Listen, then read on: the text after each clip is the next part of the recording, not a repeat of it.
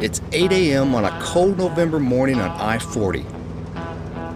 I'm 1,000 miles from home, flying down the highway, freezing my butt off in a vintage race car with a cigar-chomping good old boy at the helm. The windshield is icing over, and we're following another guy who thinks driving 16 hours a day is normal. And I was the one who gladly signed on for this trip. What was I thinking?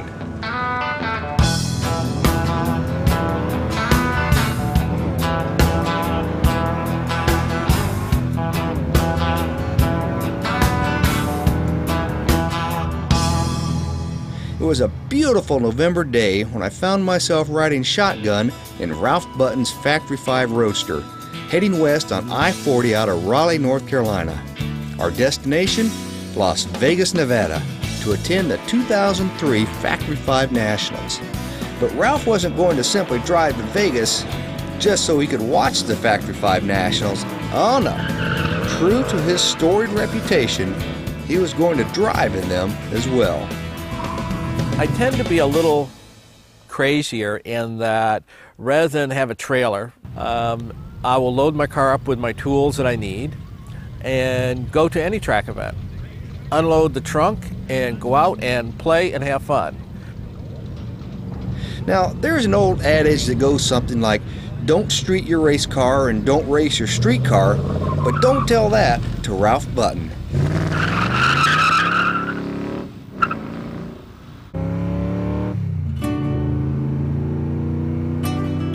As the sun hung low on one of those perfect mild autumn afternoons, the prospects of the trip were exciting. Plus, I'd be heading out with a famous Factory 5 racing customer who's affectionately known as the Traveler. I built my car in 1998. I really wanted to build it to find out, could I build a car? So what started out as what I call my Henry Ford syndrome, can I build a car, quickly turned into something different where once I get in the car and sit down in it and start it up, it's like, where can I go today? And the where can I go is not just down the street. It is, I wonder where this road goes to. 200, 300, 400 miles later, I find where that road went to, and then I start back home again.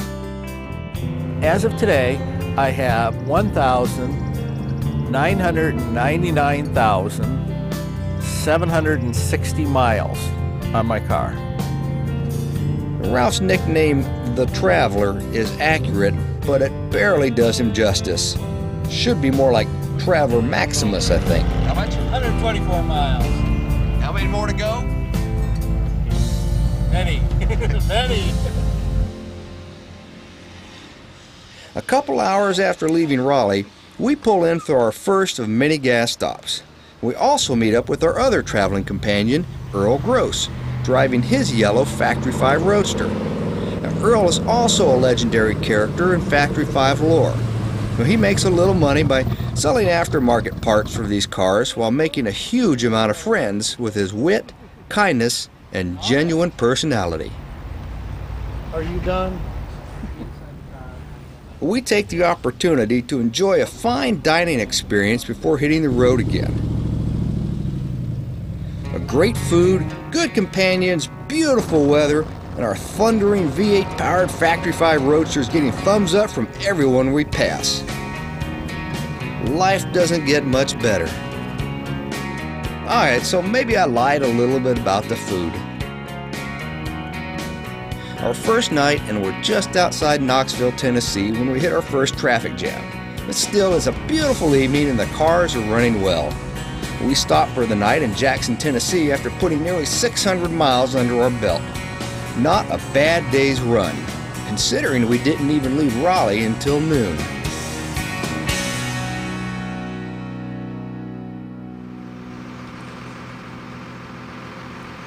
"6 a.m. comes awfully early. I'm still rubbing the sleep out of my eyes, and Earl is, well, he's Earl. How you feeling this morning, Earl? Remarkably marvelous. Nose well mumbled. Ralph has already been up and had his breakfast and fixed a bulky antenna for his GPS device on his car.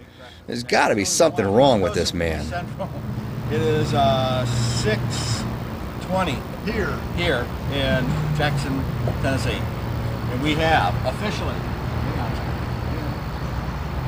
1,661 miles to go is all. What? By the airplane. That's what the GPS says. Time to hit the road again. Today, I decide to ride with Earl. Nothing against Ralph, but Earl has installed a bigger passenger footbox in his car, which means my feet have more room. Now, these cars aren't really known for their creature comforts, so hey, I'll take anything I can get. We continue to get a lot of thumbs up from other drivers as we make our way west. It's always nice to be noticed. And these cars get you noticed more than if we were riding Harleys naked. Oh, that's a bad mental picture. No, let's not go there. Now, our trip was going to be a pretty straight shot down I-40 to Kingman, Arizona, then north into Las Vegas. And it's pretty easy to navigate, I would think. I mean, really, 3 guys with a GPS device and road maps? Hey, we don't need no stinking directions.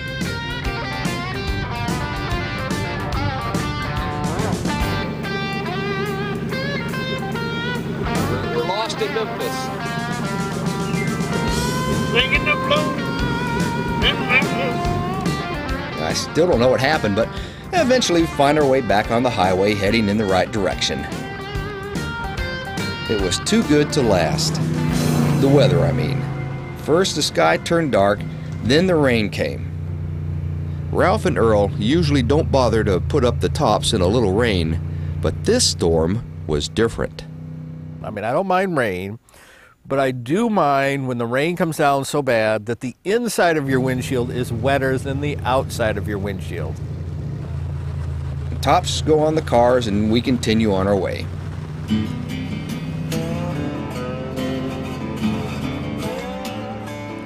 Nightfall finds us in Oklahoma City, and the temperature starts to drop. I mean, plummet. Despite the chill, Ralph and Earl still take time to talk to the locals about our cars. We press on into the darkness. We cross into Texas where we stop for the night. And I'm hoping it'll be a bit warmer in the morning. Hope springs eternal.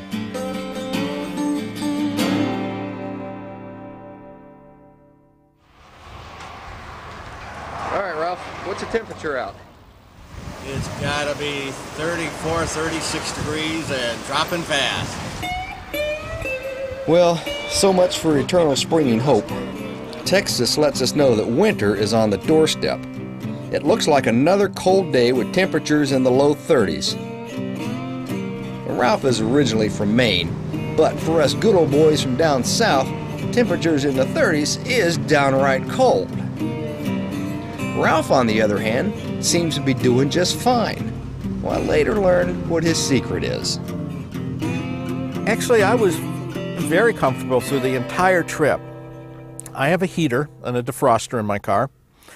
And in preparation for this trip, because I'd heard that some of the temperatures might be a little on the low side, I disconnected the passenger side heat and directed it towards the driver's side. As a result, even when it was mid and low 20s, I could drive along without my jacket on and just my long sleeve shirt on in the car and feel very comfortable. I wonder if Earl did the same thing and didn't tell me. We press on into the rush hour traffic in Amarillo, Texas. And if the freezing air wasn't bad enough, we now have to cope with ice on the road. An early morning accident is testament to the treacherous conditions. Earl and Ralph are cautious drivers, and amazingly the cars handle the roads without incident. Still, as I watch ice forming on the wind wings and windshield, I gotta wonder if it's going to get any colder. Leaving Amarillo, we see a sight that would bring a smile to any historic car aficionado. A whole truckload of vintage Corvettes.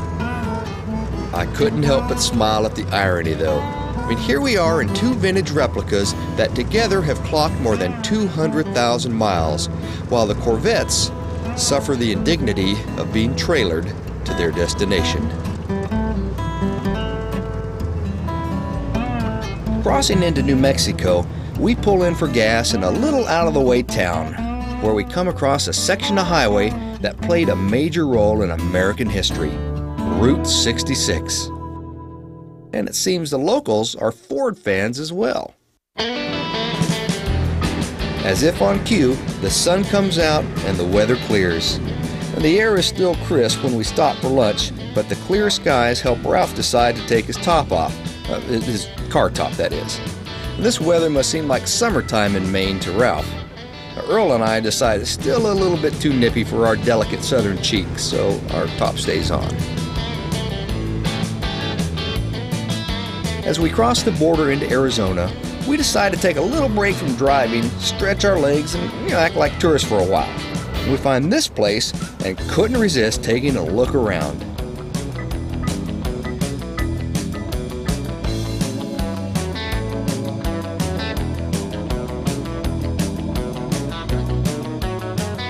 Well, this sign is definitely Earl.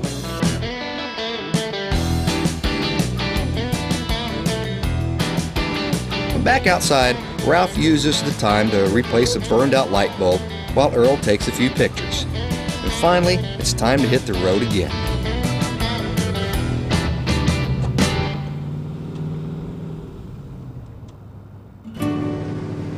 A gorgeous western sunset finds us outside of Flagstaff on our way to Kingman, Arizona. There's something about the air out west, especially at altitude, that makes for killer sunsets. The cars have performed well and our spirits are high as we end day 3.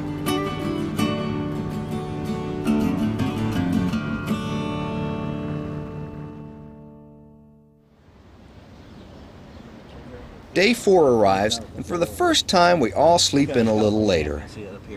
We're only a short drive from our final destination, and Earl is eager to get going.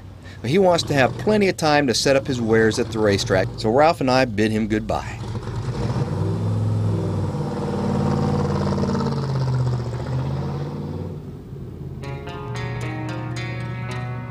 Ralph and I head up to Mr. D's, a famous burger joint in Kingman, where we plan on meeting up with the Arizona Factory 5 group, who will escort us the rest of the way to Vegas. One by one, the group arrives and cars begin to fill the parking lot. It's great to see so many Factory 5 cars and so many familiar faces. I spot Paul Gillespie, who I'd met the year before when I was filming at Bob Bondurant's school in Phoenix. I decide to hitch a ride with Paul on our final leg of the trip. Arriving at Hoover Dam, we must have made quite a sight. Ralph takes stock of our trip to date. It's held up well. One light bulb on the left side, one cracked wind wing, and whose fault was that? The schmucky driver, and one blower belt that finally quit after 120,000 miles. It finally gave up. Other than that, everything else is done well. No problems. Just keeps humming along. After 3.5 days of riding in 3 different Factory 5 Roadsters with more than 2,300 miles behind me, I have finally arrived.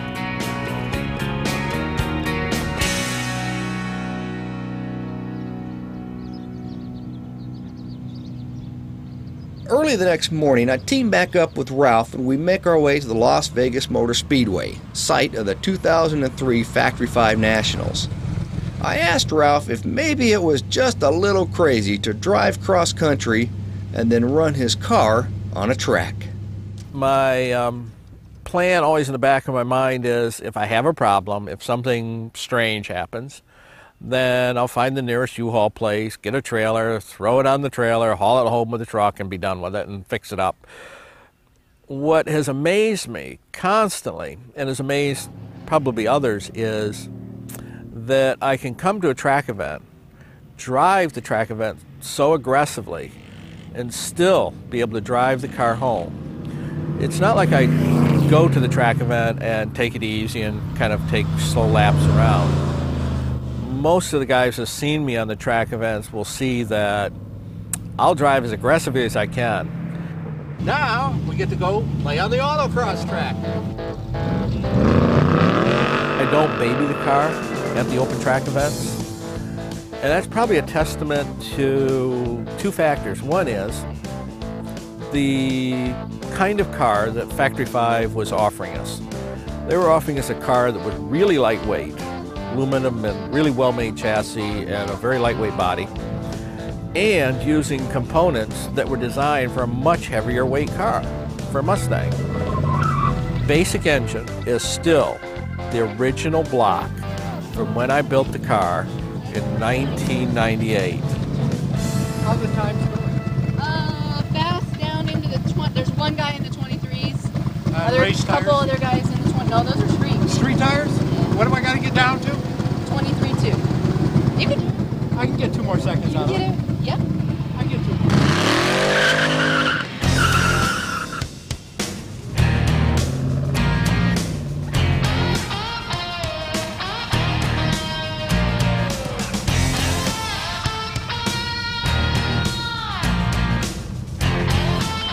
You got 23.954. Second place street car class. This is fun. It's fun. Smoother was better. Exactly. Good job, Ralph. After a full day of open track and several autocross runs, it's time to head back to the hotel and the awards dinner. Ralph is obviously eager to see if his autocross time will hold up and if he'll go home with a trophy. Even if he doesn't win, he still made an impressive showing, especially in a car with nearly 200,000 miles on the odometer. In sixth place is the Traveler, Ralph Button. Ralph takes home a 6th place trophy for his efforts. But his evening is not over yet. Once a year, we recognize an outstanding person with what we call the Factory 5 Legacy Award. And that award is given to the person who has made the greatest contribution to our sport and our community. So, anyway, we have a Legacy Award this year.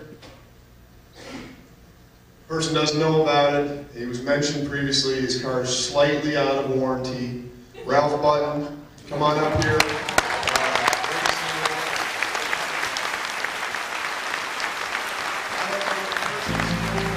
The biggest surprise was the Legacy Award that I got.